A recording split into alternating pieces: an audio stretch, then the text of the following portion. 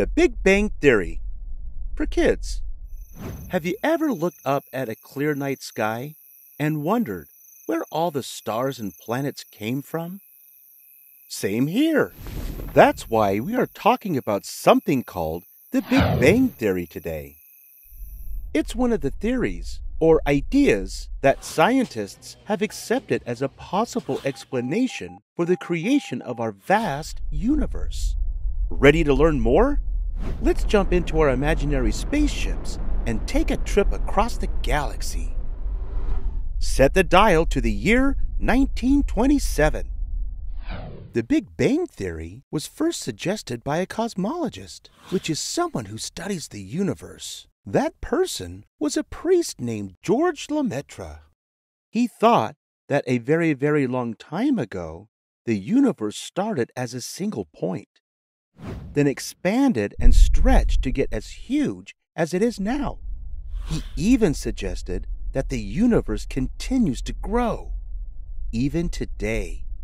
To check out this theory, let's get back in our spaceship and travel even further back in time to beep boop boop boop boop 14 billion years ago. The Big Bang Theory represents the idea that the universe resulted from an explosion. As hard as it is to imagine, scientists believe the entire universe fit inside a bubble, thousands of times smaller than a pinhead. Wow, that's mind-boggling. In the beginning, the universe was made up of hot, tiny particles mixed with light and energy. As everything stretched and grew, things started cooling down. The tiny particles grouped together and formed atoms. Then atoms grouped together over lots of time. We are talking millions and billions of years. These groupings of atoms came together to form stars and galaxies. As these new stars were being born and dying off, other things like asteroids, comets, planets, and black holes began to form together through the force of gravity, which is why newly formed planets began to rotate around their stars, just like the planets in our solar system rotate around our sun. Oh my stars! Amazing! So, what about our solar system? Well, it was formed the same way, about 4 or 5 billion years ago. The Earth's sun, which is also a star, is about halfway through its current stable phase. Eventually, the sun will go through different phases and eventually die out, but not for another 5 billion years or so. Here's an interesting fact. The sun is just one star of more than about 100 billion stars in the Milky Way galaxy. And the Milky Way galaxy is just one of billions of galaxies. It's so hard to imagine.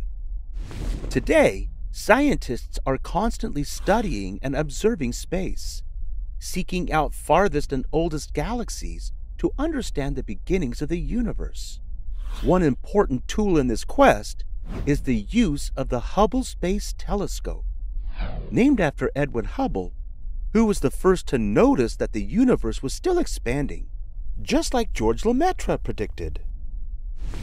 Even though we have learned a lot about how the universe works, there are still many unanswered questions out in the great unknown that astronomers and other scientists are still trying to answer. A force called dark energy, or matter, is thought to be the cause that is pulling the cosmos apart at faster speeds today than a long time ago. However, dark energy still remains a mystery because it cannot be detected or measured by the scientific tools we have today. Sounds like a great opportunity to create something new. See that asteroid up ahead? Let's take a break over there and review. What important tool that scientists use to study the universe is named after Edwin Hubble? The Hubble Space Telescope. Fill in the blank. Big Bang Theory creator Georges Lemaître was a cosmologist and a blank. Priest. Which force causes the planets to revolve around a star? Did you remember gravity? Great job, space cadets! The Big Bang Theory is the most widely accepted theory explaining the beginning of the universe and its current growth. Nevertheless, there are many questions that remain unanswered, and there are new tools being developed all the time to help scientists answer those questions. Maybe someday you will create something that will help us all better understand where the planets, stars, and galaxies came from. And maybe you will be one of the scientists to answer some of those questions. The possibilities are as endless as the universe. Hope you had fun learning with us. Visit us at learnbright.org for thousands of free resources and turnkey solutions for teachers and homeschoolers.